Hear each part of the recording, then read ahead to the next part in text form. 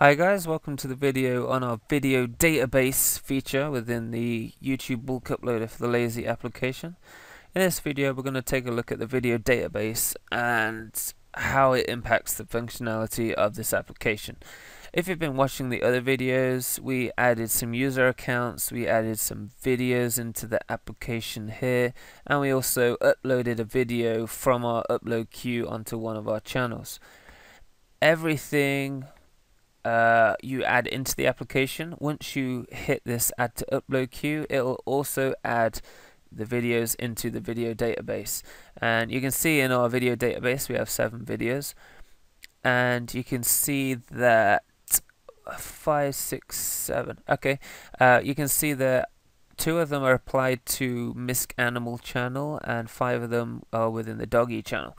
You can also add these videos to this channel and these to that channel. All the videos will appear for each channel in this list here. You can also see the videos have a status here. This is a YouTube status, and any video uploaded will give you a YouTube URL here. So you can click that URL and begin watching your video on YouTube. So that's the good thing, it's really easily accessible. Within this edit button lies everything to do with managing your videos within the application. So if we expand the app a little here and click edit for, say, this video here, this is the whole editing view within the video database itself. So this is where we can edit everything to do with a video. If you now want to put the video in a different channel, you can do that. You can now put it in the Misc Animal channel. You can also change the title. The file name is where the video is physically located. You may not want to change that. There's an automated tool called the file path sync right here, and that does that automatically, but it's there for in case you would like to do that manually. The video is not on YouTube, so you can see the YouTube status is video not yet uploaded. We don't have a YouTube ID. Which makes sense because it's not on YouTube yet. We have our description and we have our tags, also category and privacy options. These are all set within the video editor, but you can edit them at a later date. If you can see a video with a not upload queue, say Hamboon dog grabs his bowl, if we go to that video here and edit it, as long as the video is not being uploaded, we can edit that, and the the upload queue will keep our changes and upload them. So you can say this first video is being uploaded and we want to quickly edit this video here. We can do that within this video editor. So if I type in edit here and click save, it said it saved successfully, and we go to here, we can see our change here.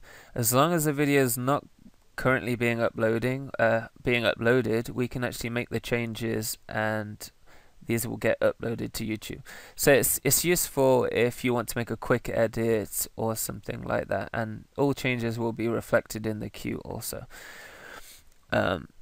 The other thing about this is that you can apply changes to the video on YouTube. So if you check this checkbox and your video is on YouTube, then it will also edit the tag, title, description of the video on YouTube. So that's really good. It keeps it really in sync with this database here. This one is on YouTube, so if we edit that, we can see some various options here. This is the ID of our video on YouTube. It says it's already uploaded, and here is a URL to where the video is. You can click that and watch that in the browser also. So the video editor is really quite powerful. The main thing about the video database, and unlike any application out there to do with YouTube, is it actually manages your videos. You don't just drag your videos into the app, they get uploaded and the application remembers nothing about anything. The key thing about the video database is that you don't want to tag the same video more than once. You also don't want to tag similar videos. You don't really want to tag at all, to be honest. So this application remembers every video which is uploaded to any account which is managed by this application. It remembers everything, and that is the point of the video database. It remembers all your videos that you've uploaded. So when you come to add the video again, maybe to a different channel, you can take the tags from an older video, so you don't have to redo those. You can copy tags between accounts and descriptions and various other things too. So that is the point of the video database. It remembers things, so you really don't have to repeat the work you've already done, and that's the great thing about it. There is a functionality on how the application finds the videos, which we'll cover in a different video. This is called file path sync here. It stores an ID within the video in a hidden place, not visible to the user, and that's how the application knows where videos are on your system at all times.